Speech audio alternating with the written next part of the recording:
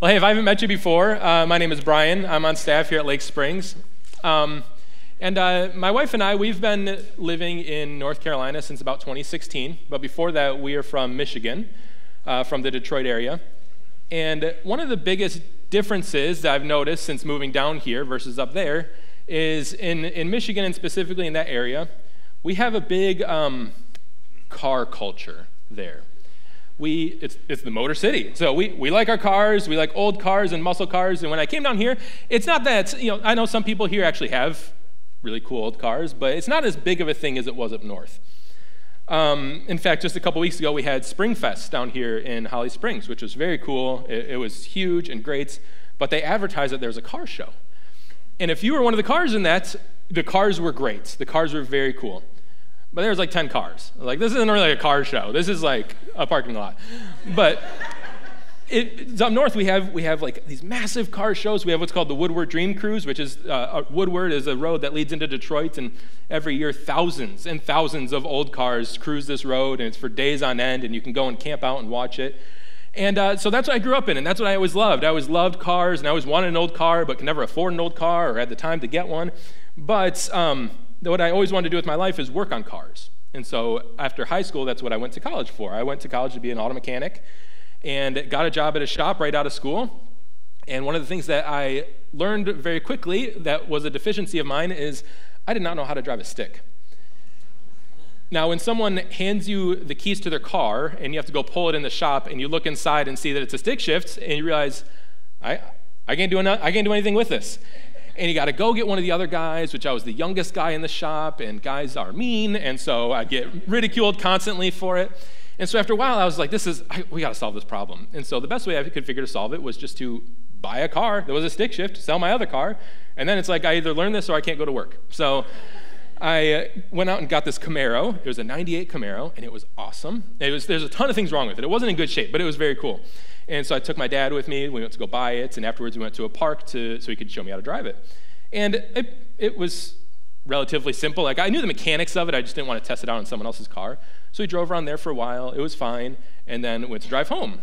And he was like, you want to drive it home, and I'll follow behind you. So I said, great.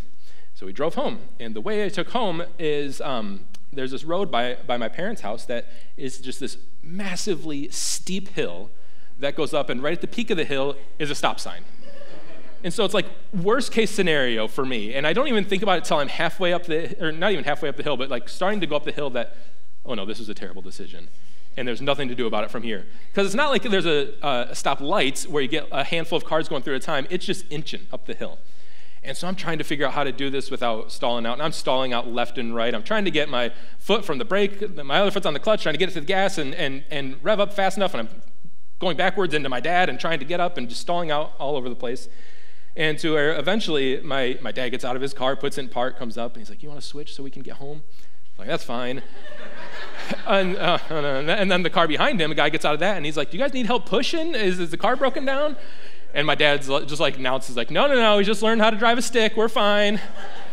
And so we get out and switch, and as I'm going back to his car, I look down, and there is a line of cars stretching into the abyss, just forever of cars waiting for me, to the point where people are actually out of their car, walking around, talking to each other, like, do you know what's going on up there? Is everyone okay?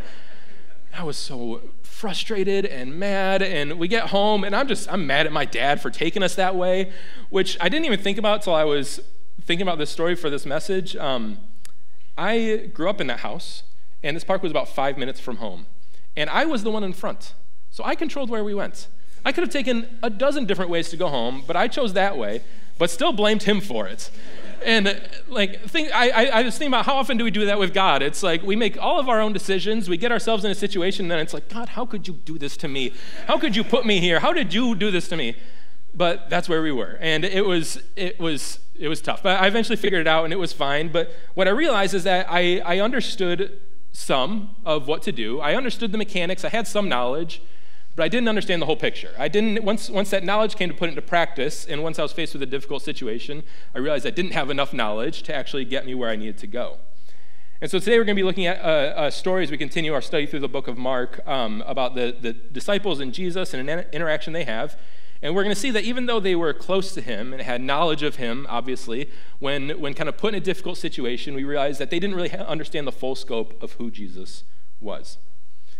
So if you have a Bible with you, go ahead and open up. We're going to be in Mark chapter 6. And if you haven't been with us the past handful of weeks, just to let you know kind of what we're doing, is we have decided to take the main text of what we're studying off the screens. And the reason for that is we really want to encourage you guys and encourage us to open a physical Bible together. We really care about biblical literacy. We want to dig into the text ourselves. And so we have blue Bibles scattered throughout the room. And the page number for those blue Bibles are on the screen. And we also have these black scripture journals for the book of Mark that are also throughout the room. And the page number for those are on the screen as well. And hey, if you don't have a Bible or don't have one of these scripture journals, please take one home today. That is our gift to you. But that's where we're going to be today. We're going to be in Mark chapter 6, starting in verse 45. And what's happening here is this is coming right on the heels of Jesus feeding the 5,000, which is the last story we looked at last week. And so that happens, and we're coming right on the heels of that, and we pick up in verse 45.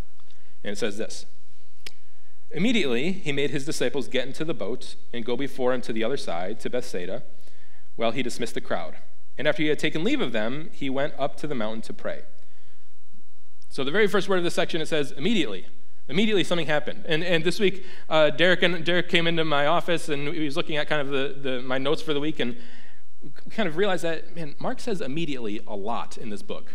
It's almost like an action movie. Like one thing happens, the next, and immediately they move, then immediately this, which is great. I think it's a really good gospel to study because it's like there's no extra. It's just everything just happens and happens and happens, and it makes it kind of easy to follow along. But in this case, we look, it says, immediately he made his disciples get in the boat and go to the other side, and then he dismissed the crowd. So we kind of can ask the question, why does he do this? Why is right when we're done there, he's kind of sending them away, sending the crowds away? What's actually going on here? And we don't really get a good idea of that in the book of Mark. But if we look to John, the book of John, we get a little bit more of a picture of what's happening here and why he's doing the things that he's doing. So in John chapter 6, these verses will be on the screen. Starting in verse 14, this is right after the feeding of the 5,000. It says that when the people saw the sign that he had done, they said, "This is indeed the prophet who is to come into the world." Perceiving then that they were about to come and take him by force to make him king, Jesus withdrew again to the mountain by himself. So this gives us a little bit better of an idea of what's going on here. See, in the Old Testament, the prophets prophesied about a coming Messiah, but there's this idea that this Messiah that was coming was going to be more of like a warrior Messiah that was coming to overthrow Roman rule. And this would have been, honestly, the perfect time for Jesus to do this if that was his mission. And this is what people were thinking, because what just happened is he had just fed 5,000 men, and this is right before Passover. And so at Passover, what happens is people make a pilgrimage into Jerusalem for Passover. And so what he essentially could have just done is he basically just recruited 5,000 men onto his side with this miracle, could have led them into Jerusalem under the guise of the pilgrimage for Passover, and then infiltrated the Roman government kind of from the inside and overthrew them. And so this is what people were hoping was going to happen, that they wanted to happen. And so Jesus he's dismissing them. He's sending his disciples away. He's withdrawing himself, and he's trying to make it clear that this is not why I came. This is not what we're doing here. And it says Jesus leaves the people to be alone with God. And we continue in verse 47. When evening came, the boat was out on the sea, and he was alone on the land. And he saw that they were making headway painfully, for the wind was against them. And about the fourth watch of night, he came to them, walking on the sea. He meant to pass them by. So this says this took place in the fourth watch, and that's between 3 to 6 a.m. So Jesus came to them walking on the sea. Now, if you've spent a lot of time in church, or if you're new to church, you've probably heard some reference before to Jesus walking on the water. Probably the most well-known thing that he's done, even if you've never opened the Bible before, just in pop culture references, you've probably heard something about Jesus walking on water. And so it can be easy to look at this story and kind of almost tune it out because we've heard it so many times. So I want to encourage you as much as humanly possible to try and look at it with fresh eyes to see not what different, I don't have anything different that you're probably going to understand today than you have before, but just what we can learn from who Jesus is and what he's doing here. See, I like to think about it like this. My wife and I were foster parents, and when we took in our first foster child, about 2018, I think it was, he was a 10-year-old boy, and he was the most energetic child I have ever seen in my life. not like hyper energetic, just had so much energy. He could just go and go and go and never get tired. I remember when we first met him, we would go over to the house that he was staying at and hang out with him and meet him and take him to school before our license was activated, and so we got to know him a little bit. And the first day we met him, we took him to a field by their house to play soccer because we'd learned that he liked soccer. And I grew up playing soccer, so I was like, I'm okay at it. It's like, all right, this is going to be great. We can play together. He's going to respect me a little bit and like that I know what I'm doing. And we're playing, and it's like 90 degrees, and we're playing for hours. And I'm just like, this is going to kill me. I cannot keep up. I go to my wife at one point to get just a drink of water, and I'm trying to look like I got it all together, and I'm just dripping sweat, and I'm like, we got to figure out something else to do here. He's having a blast, but this is going to end me. We need to go to McDonald's or something from here. But he always liked to do stuff like that. He was really active, and so when he was living with us, he really wanted to go mountain biking. So we did that a few times just around our house, but he had heard that Umstead Park has really good mountain biking trails. So we made a plan. We got some bikes. I was going to take him to go mountain biking. And we were going on a Sunday evening, and we had planned it all week, and he was really excited about it. He told his friends he was going. It was going to be great. And so we go, and we get there, and we pull off the road, and the gates are shut. And what I realized is this must have been like winter hours or something. I looked online at their hours, and they're supposed to be open, but it was shut, and he was so bummed. He was so sad to the point where he started to cry, and not in like a tantrum way, but he was just like genuinely sad that this was this thing that he had looked forward to. And I was bummed because I had promised him that we would do this, and I couldn't think of anywhere else we could go that we could do this at because it was getting late.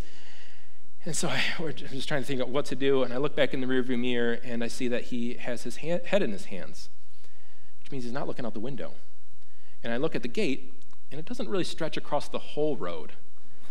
And I look back at him, and he's looking down, and I look at the gate, and I see like the shoulder is pretty clear.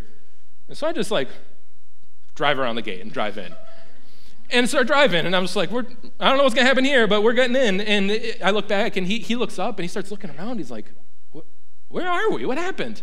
And I, in my infinite dad wisdom, just lied straight to his face. So I was just like, they just let us in. They closed it on accident, and it's not time to close yet. So they just let us in, and it was great. And it was a teachable moment for both of us, it turns out. Because we go mountain biking. It was fun. Everything was great. We get back to the car, and there is a park ranger waiting at the car for us because we were the only car left. I'm like, hey, sorry, and she was asking what we're doing there. And we're mountain biking and stuff. And she's like, well, you got about like 2 minutes to leave because I'm already past when I was supposed to go home, and when I lock the gates, you're going to be sleeping here tonight. Like, okay, we'll get out of here. We'll go. But at the end of the day, there was no reason for us to be where we were. There was no good explanation for us to be where we were. And this is what we see with Jesus as he's walking to them on the water, walking to them at the boat, that there's no logical reason for him to be where he is. There's no good explanation that they could have come up with to explain why Jesus was where he was, except that Jesus must have been something different. And that's what we see here, is that Jesus does what only God can do. Jesus does what only God can do. He's not he's not just kind of performing another miracle. He's not just doing something like that. He's doing something that it was understood that only God could do. Only God could tame the seas. Then it says he meant to pass them by, which is, if you're reading this for the first time, that's a weird thing to say. Why did he mean to pass them by? Why didn't he mean to rescue them or to go out to help them? Why would he mean to pass them by? And I want to say before we dig into what that means, if you come across a question in Scripture, oftentimes the answer is also in Scripture. Oftentimes if we look to other places, we can kind of get answers to the questions that we have, and that's the case here.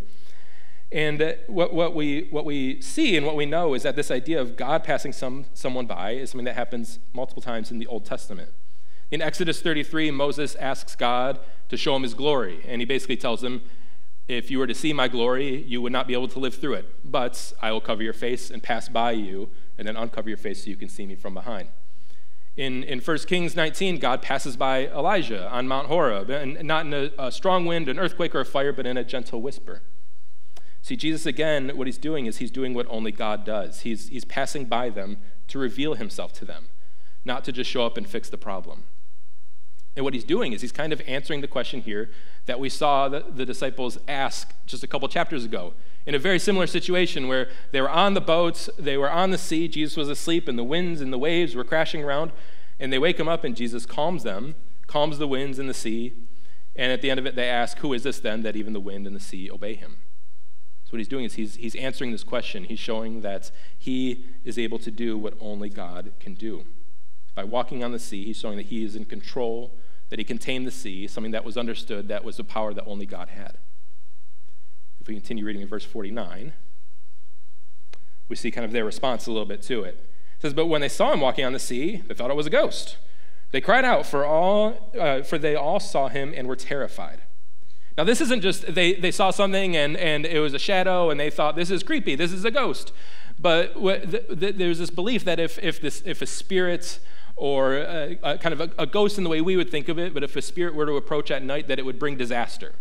So it wasn't just that the winds were tossing them around and they saw something creepy on the sea and they weren't sure what it was. It was, oh no, we know what this is and we know what this means. This is going to mean that this is going to end poorly for us. We continue, and it says, but immediately he spoke to him and said, take heart, it is I, do not be afraid. See, there was winds and waves and on the sea.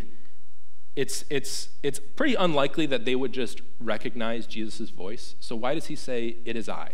Why doesn't he say, it's Jesus? It's me, it's Jesus, your buddy, we're good. But he doesn't. He says, it is I, don't be afraid.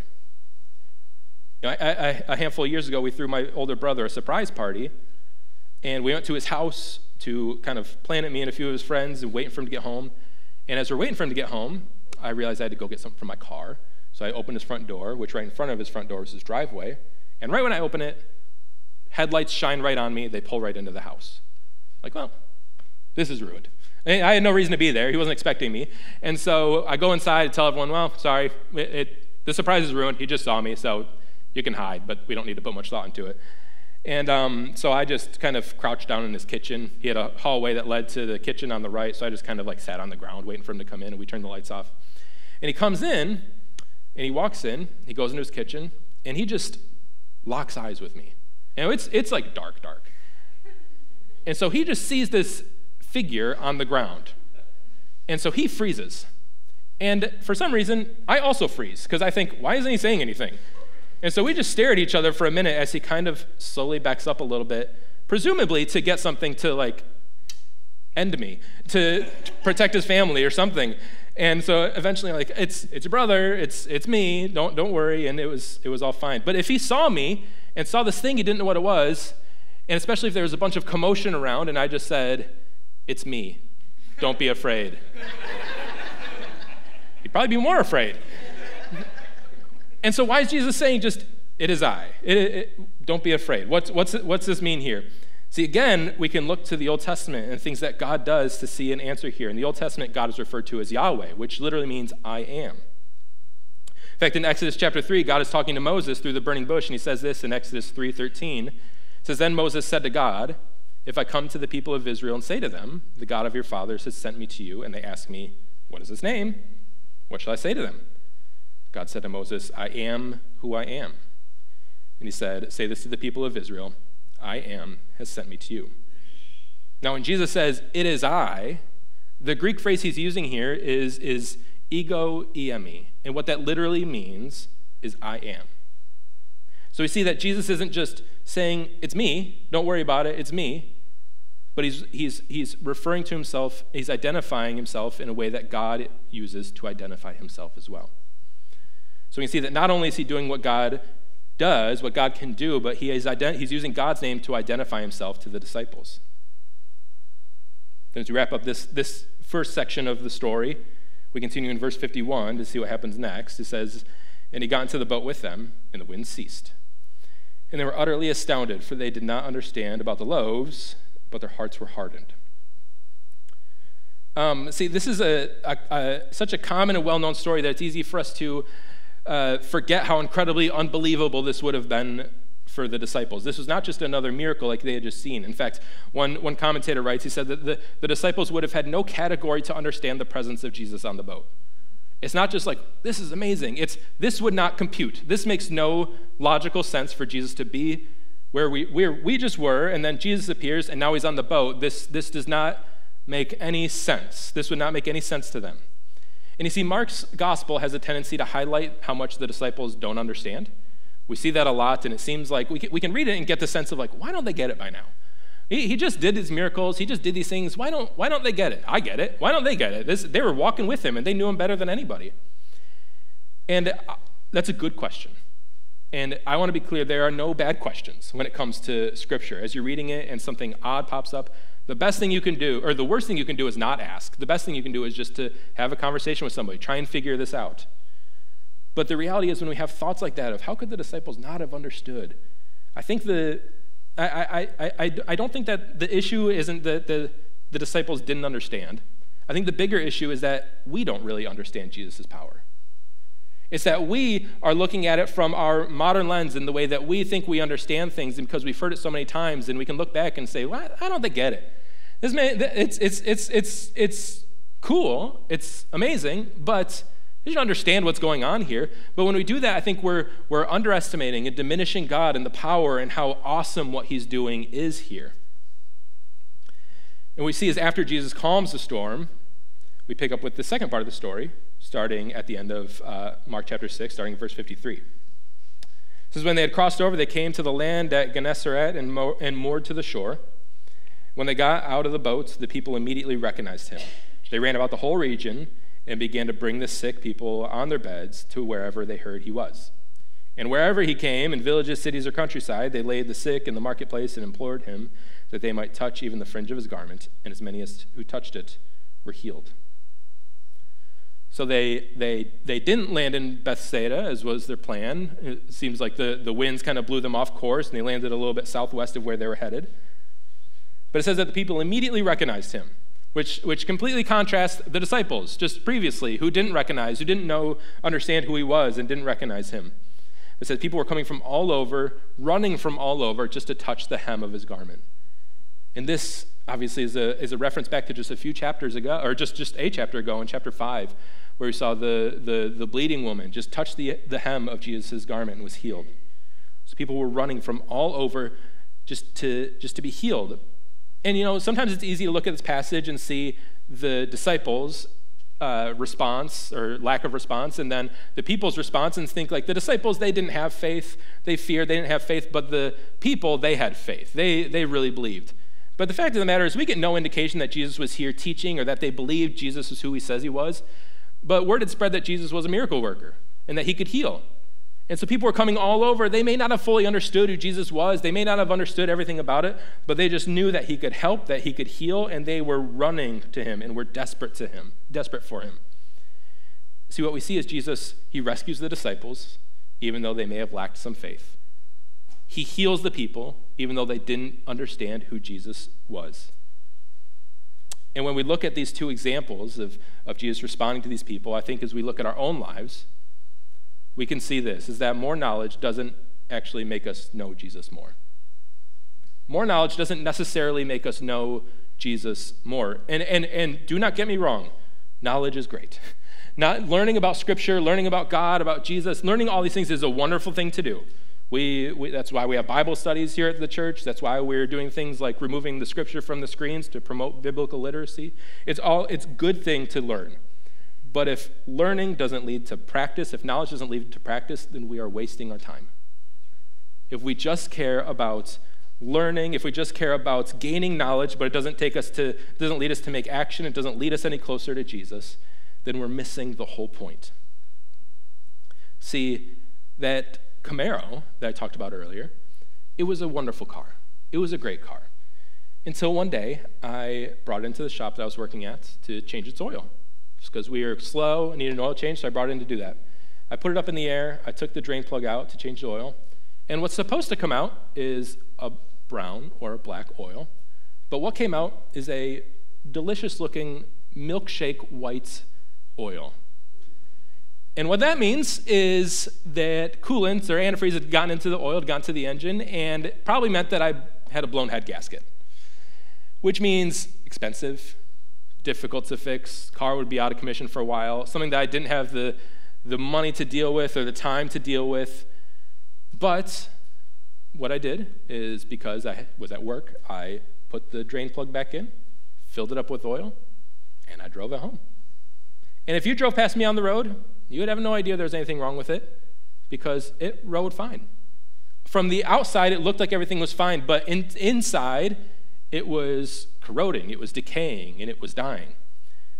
See, I put a Band-Aid on it, essentially. I did something for the time being, but I didn't get to the heart of the issue. I didn't actually fix what the issue was. See, if your faith is struggling, we have to address the real issue. And it's not just to amass more knowledge or just learn as much as we can, but the real issue, or it starts with the first thing we can do, the first thing we need to do, it just starts with, just like the people did, it's just running to Jesus. Just run to Jesus. It doesn't matter if you don't fully understand everything, if you're still learning, if there are difficult passages that you're working through, those are all good things to do and all things you can do in tandem with this, but it also needs to come with just getting to Jesus. Just being with him, spending time with him, even in our lack of understanding and in our lack of knowledge. People ran from all over to Jesus, it said, not because they knew everything, not because they had all the knowledge, looked at everything, and decided Jesus was the Savior or coming to the coming Son of God. It's just because they were desperate for him. So they ran, even if they didn't fully understand. See, we can have this tendency, and I've done it many times too, to have an issue in our faith or going through a difficult time and just think, I just need to find the right answer. I've read this so many times, but I bet I just missed a verse, and if I catch that verse, it'll solve everything. And let me tell you, if you've never read the account of Jesus, it does solve a lot to understand who Jesus is. But it's not the only thing. It also comes with having a personal relationship with him, acknowledging the sacrifice he made, being in community with people, growing closer to him alone by yourself and in community, and doing everything you can just to get as close to Jesus as possible. The knowledge will come. It'll come little bit by little bit, and it'll never come all the way. But we'll get there slowly, but it has to start with actually being in communion with Jesus. See, if you're new to faith, and this is the case regardless if you're new to faith or if you've been with Jesus for a long time, there's always steps we can take to be closer to him. But if you are newer to faith, or if you're unsure what this means, it just starts with being with him. It starts with acknowledging the sacrifice he made for you, even though it was completely undeserved, and acknowledging it and just being with him, and the rest comes. And so I want to take a few moments to pray, and I want to pray for us and pray for me as well, that regardless of where we are in our walk with Jesus, that we will take that step closer to him. That we'll take that step closer to him, acknowledge that even though we don't know everything, that's okay, but we can just be with him. So if you would, let's pray together.